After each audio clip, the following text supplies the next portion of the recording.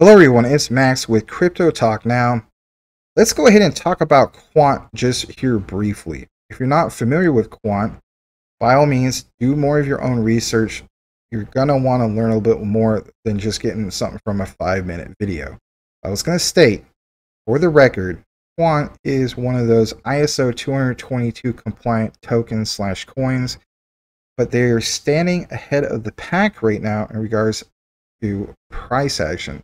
What exactly am I talking about? Well, let's get right into it.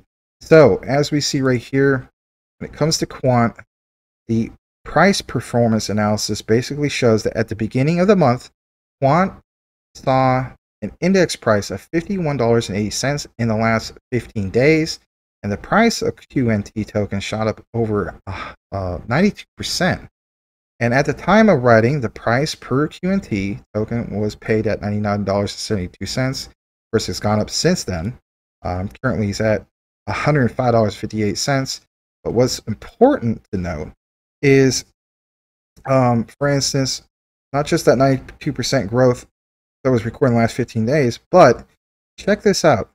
It's currently ranked, it says 43, but it's actually about 44th right now.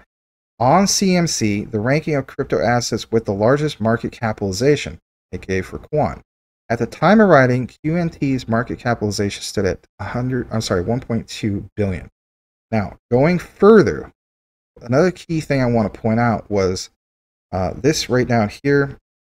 On the daily chart, the relative strength index spotted in the overbought region of $71.06.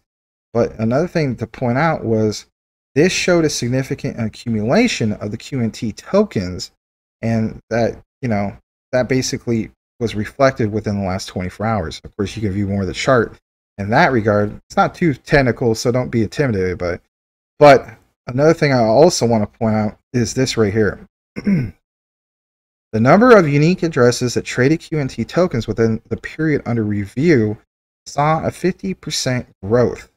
At the time writing, daily active addresses on the network stood at 1,834 addresses.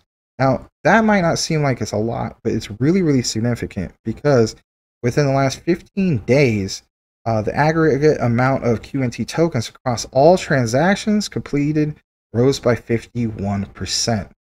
And then on top of that, another thing I want to point out is this right here. Socially, the token saw traction in the period under review. Its social dominance has grown by 200%, and the social volume also recorded a 122% uptick.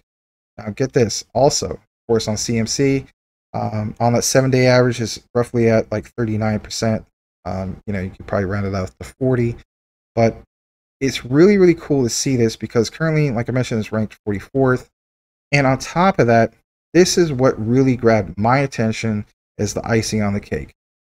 Announced 2 hours ago, Business Magazine at Fast Company recently covered their initiative to open new cross-border and domestic payment opportunities in Latin America and the Caribbean, of course, with LAC Chain and the Oracle startup. What are the key words here? New cross-border payment opportunities. What strikes you with that if you know about ISO 222 compliant tokens and so on?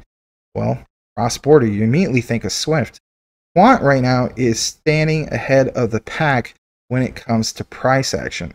It doesn't mean the likes of XRP ain't going to kick in and so on, but let's face it, the whole concept of ISO 222 compliant tokens.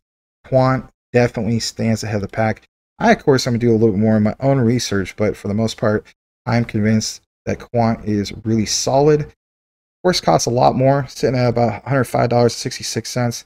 But if anything, I thought I'd go ahead and point out to you guys what I thought was significant, and that's what I basically did. So let me know what you guys think in regards to Quant being ahead of the pack as far as ISO 222 compliant tokens for the current time being. Like, comment, subscribe if you haven't done so already. Thanks for watching today's video on Quant. You all have a blessed day, and we'll see you on the next one.